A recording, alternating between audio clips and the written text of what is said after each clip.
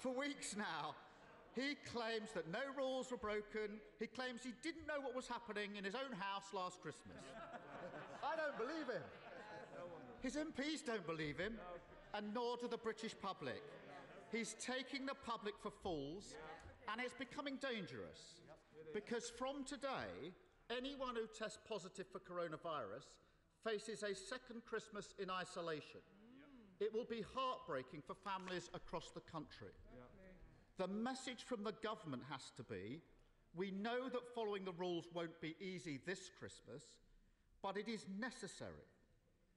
Can the Prime Minister not see that he has no hope of regaining the moral authority to deliver that difficult message if he cannot be straight with the British public about the rule breaking in Downing Street last Christmas?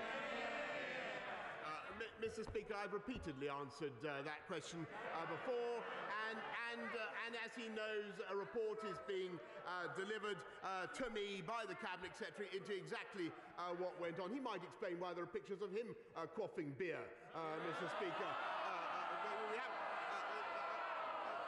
In a way, I mean, we haven't.